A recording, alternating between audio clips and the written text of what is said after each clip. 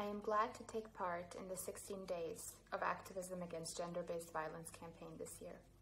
As an academic, I focus on questions of migration and transitional justice, and here questions of gender, whether it's the feminization of migration or the expectation of women to facilitate peace processes or to mobilize within and across diaspora communities, are all part of my research agenda and continue to come up.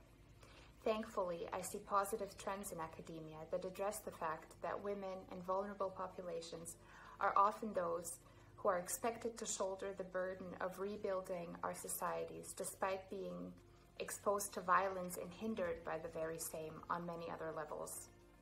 I'm also glad that there are increasingly scholars who incorporate critical and reflexive viewpoints into these scholarly and policy debates. I count myself among them. On a personal level, I grew up as a refugee.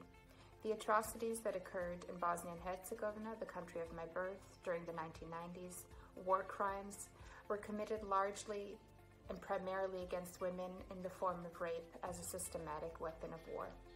My own family members, women I consider friends, and their families were targeted in this way. Today, 25 years after the war has ended, many of them continue to carry these traumas, they fight against gender-based violence, and they educate. Frankly, they simply inspire through their resilience and persistence.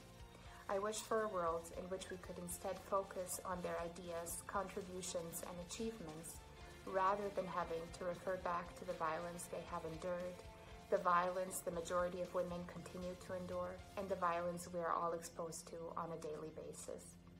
We have a long way to go, but I believe that by creating policies that enable a bit more vulnerability and flexibility, governance that ensures gender equity, and sustainable institutions which do not allow for impunity for perpetrators, underpinned by programming that encourages and enables, our future will look brighter. Let's continue to work towards that in whatever way each of us is able to. Thank you.